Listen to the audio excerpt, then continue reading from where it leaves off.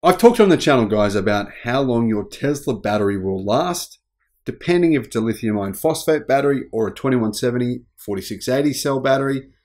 However, no one has been talking about how long the batteries in your Volkswagen EV will last. Now, a lot of people have Volkswagen EVs. They're the third highest selling EV brand in the world. Well, sort of, anyway. But how long will the battery pack in your Volkswagen EV last? Now, I'm not just talking about Volkswagen brand here. I'm talking about Skoda, Seat, all the other Cupra, all the other Volkswagen Group brands, including Audi. Hello, my friends. Welcome to the channel. I'm Sam Evans. You're watching the Electric Viking.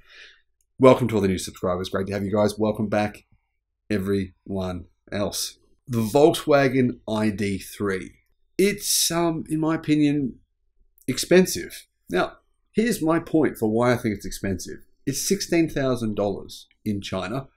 The same exact car costs around $35,000 everywhere else.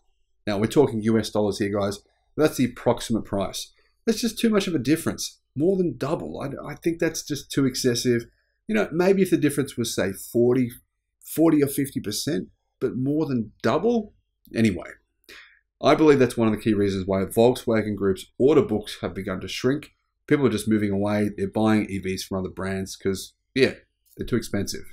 But anyway, if you've bought an ID.3 or an ID.4, an ID.5, an ID Buzz, an ID whatever, or any other Volkswagen Group EV, whether that's an Audi e-tron or something else like that, then it's really interesting to know what you should expect in terms of battery life. My personal opinion is you should expect them to last a very, very long time, a lot more than 10 years for the average driver. Now, new battery packs with actual battery management module software, they last pretty long now. They last for quite a long time, even if they're not lithium iron phosphate batteries. Now, Volkswagen have begun using LFP batteries in some of their cars, but almost no one who owns those cars yet. That's a fairly new advent. So most of these cars are, in fact, about 98% of EV owners right now are using Volkswagen lithium ternary battery packs. Now, who makes these batteries? Well, a lot of them are made by LG Chem, some of them are made by Samsung SDI, but primarily it's LG Chem batteries in the Volkswagen Group EVs. But they do have other brands that supply them as well. Depends on what country you're buying your EV in.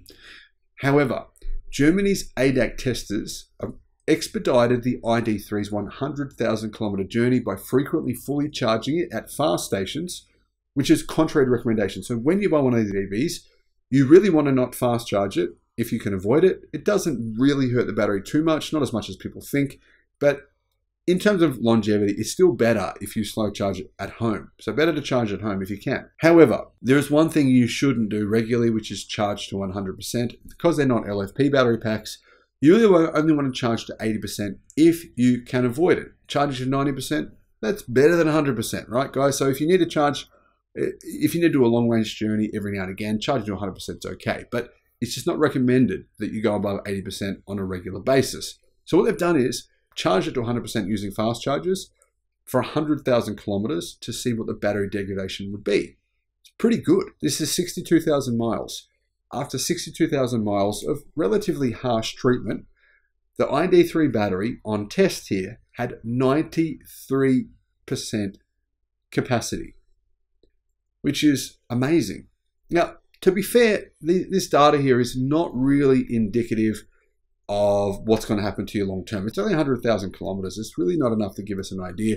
For example, you can join the Tesla High Mileage Club, and you can see a lot of owners that have posted what they've been able to do. Some of them have done 600,000, 700,000 kilometers, or 400,000+ miles on the same battery pack on newer Tesla EVs, such as Model 3s and Model Ys. They're getting a lot of range, and we can see how much battery degradation they've got left in them, because owners will often say what the battery degradation is. But Volkswagen ID.3, for most people, is a relatively new car. So there's not a lot of people with Volkswagen EVs that can say, hey, my battery degradation is this. But my point is here, I think most new cars have fairly good and low percentage of battery degradation after you've driven them for, 100,000 to 200,000 kilometers. because they now have some pretty good battery management software. As a result of this testing, the organization that does the testing say they have no doubts about the durability of the Volkswagen Group's electric cars. They also congratulated the brand for advertising the net capacity of their batteries, not the gross capacity. I agree, that's a good thing to do. Volkswagen mentions the net capacity, not the gross capacity. So gross capacity is a reference to, say, the literal size of the battery pack. But no brand will ever allow you to use the entire gross capacity, because if you do, battery degradation is much faster. If you have a buffer in the battery pack, then your battery pack will last a lot longer. Generally, if you have a smaller buffer, which is what Toyota have done recently, they've made their buffer smaller to get more range out of the same battery pack in order to kind of make it look like their EVs are getting the range that they were claiming they were getting because of all the controversy. So it's what Toyota did. They basically reduced the buffer. You're going to get more battery degradation if you've got a smaller buffer. So Volkswagen's ID3 battery pack, this model that was tested, is an 82 kilowatt hour size pack. It's a very big battery, and it's one of the reasons why the ID3 is quite heavy. Now, some of the other reasons include the way it's manufactured. But anyway, automakers combat this buffer issue by building, automakers are able to combat the issue of battery degradation by building a buffer into their batteries to prevent drivers from using a certain amount of their capacity. So the actual usable capacity of this EV, the ID3, is 77 kilowatt hours. The gross capacity is 82. So 5 kilowatt hours of this battery you can't use. A 5 kilowatt hour battery is actually massive. That's a pretty big battery. So basically around 7% of the battery pack in this car is a buffer, which is really interesting to know these numbers. So the feedback for the ID3 they tested here, the battery was positive. But however, ADAC, the company that tests these batteries, do say, well, they've got some things that they believe you need to look at. They recommend that you need to stay current with Volkswagen Group's over-the-air updates. And now, do they do literal over-the-air updates? Usually not. Usually got to go to the dealership for Volkswagen's so-called over-the-air updates. Anyway, make sure you do that. Go to your dealer, because there has been some changes to battery management software and other things to fix some little gremlins in some cars. The organization said that Volkswagen's improvements have increased charging power, made the powertrain more efficient, and elongated the ID3's range in colder seasons while the car was in its possession. So in other words, they're saying Volkswagen have improved their EVs through software changes. And you can actually go get those software changes made to your car.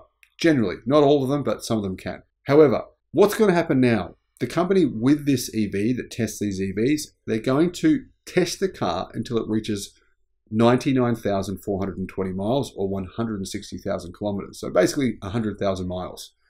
When the warranty runs out, we'll be able to see how the battery pack goes and when it's done more range. So they're going to keep us updated on what actually happens to this battery pack. That'll be quite interesting. Now, I've actually been on some Volkswagen Group forums after reading this information, and I've seen that this is about average. About the average degradation on a battery pack, it's around 10% after you've done approximately 62,000 miles or 100,000 kilometers. So 10%, I think that's actually a pretty decent number. What would be your battery degradation after, say, 200,000 miles, so 320,000 kilometers? Will your battery pack still be going? Yes, actually, yes. There is quite a few people who have done that distance. Well, not quite a few, but there's a few people that have done this distance. Battery degradation by that stage is dropping to closer to 65 to 75%, depending on how you drive the car. So you've still got a lot of battery capacity left. I mean, not all of it, but 65 to 75%.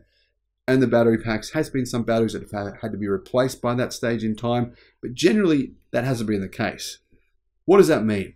Well, it means that Volkswagen's EVs usually appear to be lasting quite a bit longer than the Volkswagen Group's internal combustion engine vehicles, which, to be honest, are rife with quality problems and issues with engines and all kinds of things.